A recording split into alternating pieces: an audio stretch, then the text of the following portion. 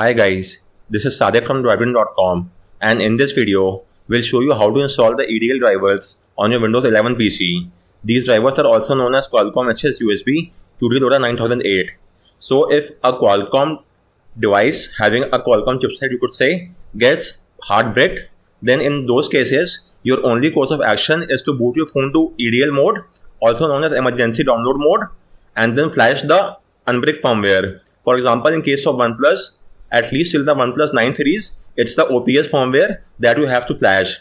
But in normal cases, your PC will not be able to read the phone in EDL mode because the drivers will not be installed. So you will have to install these drivers on your PC beforehand, and only then you could proceed ahead and flash the unbrick firmware on your phone. So on that note, let's get started. First and foremost, you will have to disable the driver signature enforcement on your PC. If you don't do so, then Windows will not allow you to install the EDL drivers on your PC.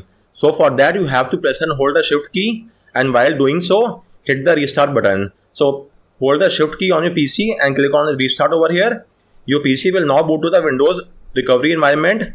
From there, you have to go to troubleshoot, then select advanced option and select startup settings. Let me show you the screenshots. So select troubleshoot from here, then select advanced option and then choose startup settings. You will now be taken to a page something like this.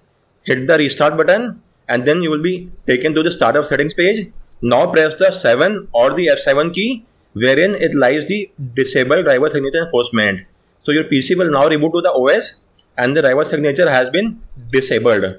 Once that is done, let's now move ahead to the next step. So now you will have to boot your phone to EDL mode. If your phone is hard bricked, then it will already be in the EDL mode. However, if it's currently it could access the OS, then you could refer to my guide and get this job done. In short, if you could access the OS, then simply download the Android SDK platform tools from here. Let me show you. Get hold of the enable USB debugging from here, and then you have to download platform tools and extract the platform tools on your PC. Then simply open CMD window from here and you have to type in ADB reboot EDL and hit enter, and this will boot your phone to EDL mode. But if your phone is currently in a hard brick state, you will not be able to access the OS and you will not be able to type in any ADB command. So for that, you will have to use the hardware key combination. In case of OnePlus phone, here's what you have to do. So first and foremost, unplug your phone from the PC, and once that is done, you will have to press and hold the volume up and volume down keys. While holding both the keys, you will now have to connect the other end of your phone to the PC via USB cable. So let's do that, and now check out the result. So use the Windows X shortcut keys and choose device manager, and now expand the other device or the port section. It might be in your case. In my case, it's the other device, and as you could see, currently it's showing a QUSB bulb and a yellow exclamation mark. So this signifies that the drivers have not been installed. If the drivers have been installed, then you will get this message, Qualcomm HS USB QDLoader. But since the drivers are not installed, I am currently getting a QUSB bulb, as you could see from here. So we will now have to install our drivers. At least up until this point, our phone is shown in the at least in this mode as well, so we could not install the drivers. If your phone is even not visible even now, then you could try using a USB 2.0 port on your PC or use a different USB cable to make sure that at least your phone is visible on your PC. Be it any name, that does not matter. Just make sure that your phone is not visible on your PC. Once that is done, let's now move ahead and install the drivers onto our PC. So for that, you could get hold of the EDL drivers from this my guide. So go to my guide, and from here, what you have to do is, first off, let's try the automatic installation. So download the 64-bit from here, and once you have got the 64-bit drivers, you could simply install them. So let me show you. This is the 64-bit driver files. So this is the setup file of 64-bit QDLoader. So click on yes in the prompt that appears. Now let's wait for a few seconds, and in the first window, select WWAN DHCP and click on next. Then again click on next, then select I accept, then click on next, and now click on install, and the drivers will now be installed. It will take only around 10 to 15 seconds at the very max.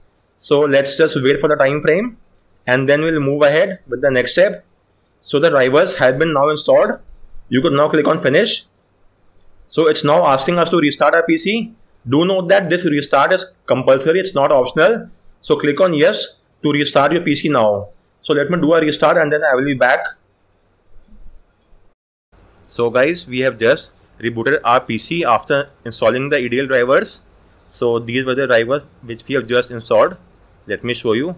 So we have just installed the drivers, did a reboot, and now let's check out the result. So use the Windows X shortcut keys and choose device manager. Let's wait, and now we'll have to expand the port section. So as you could see, our phone is now being shown as Qualcomm HS USB QDLoader. This signifies that our PC is able to read the phone in EDL mode. Make sure that there are no yellow warning signs. So regarding this, as of now, there could be three cases.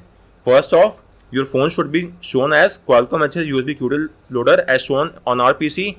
This signifies that the EDL connection has been established successfully and you could now move ahead and flash the firmware. The second case could be a yellow warning sign. If you are getting a yellow warning sign, then this signifies that the driver's signature has been re-enabled. So you will once again have to turn it off.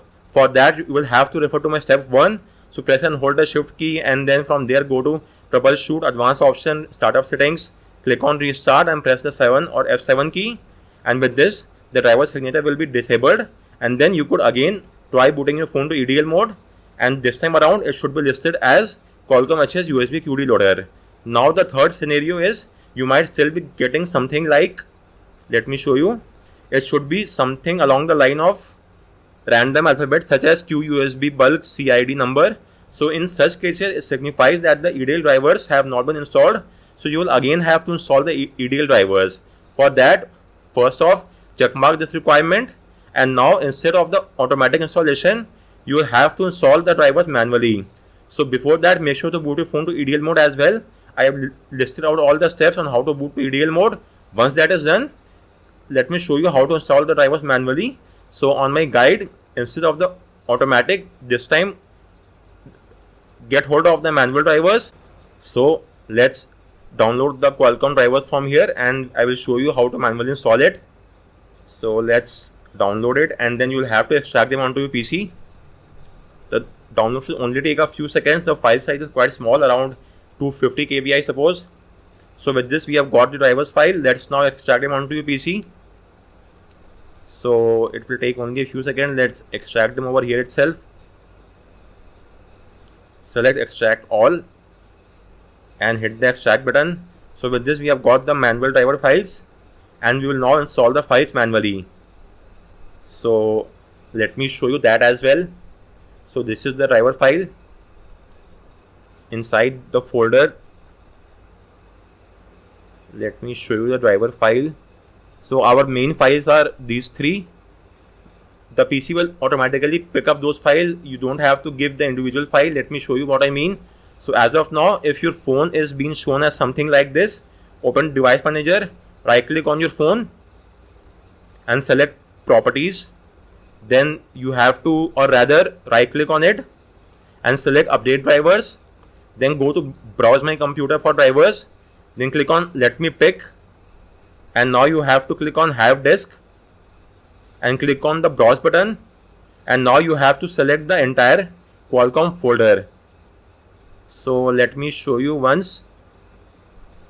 If we go to the desktop and from here access the downloads folder, so select the entire Qualcomm directory I would suggest and click on open. Once you do so, Windows will then install the drivers and then the issue should be rectified. However, in rare cases, if you are still facing this issue, then you will have to try using a different USB cable. Use the USB 2.0 port on your PC. Try using a USB port or USB hub, or if nothing works, try out on a different PC and then check out the result. So guys, as soon as you see your PC in this mode, it signifies that the EDL mode has been established, and now you could move ahead and flash the firmware using the tool of your choice. So for reference, I am using a OnePlus phone. So I will now be able to flash this firmware using the MSM tool. So you could use this tool from my guide. I have listed MSM tool for all the OnePlus phones. So for instance, this is the OnePlus 8T, and let me now launch the tool and verify the EDL connection for you as well. I'll show you that. Do note that for the OnePlus phones, it's available from OnePlus 1 till OnePlus 9 series, and the OnePlus 11 series is currently in the development. With that said, for all the other phones, the unbrick tool is not available. You will have to get in touch with the service center employees. So as of now, let's check out. So as you could see, my phone is being shown as connected. Let me unplug my phone and replug. See, if I unplug it, the phone is now gone. It's shown as NA, not available. And if I replug it back in, it will again show as connected. Likewise, let me open the device manager as well. So as you could see, my phone is gone from here as well. And as soon as I connect my phone onto my PC once again, you will be able to see as connected under MSM tool as well as in the device manager. So guys, on that note, I round off this video on how you could install EDL drivers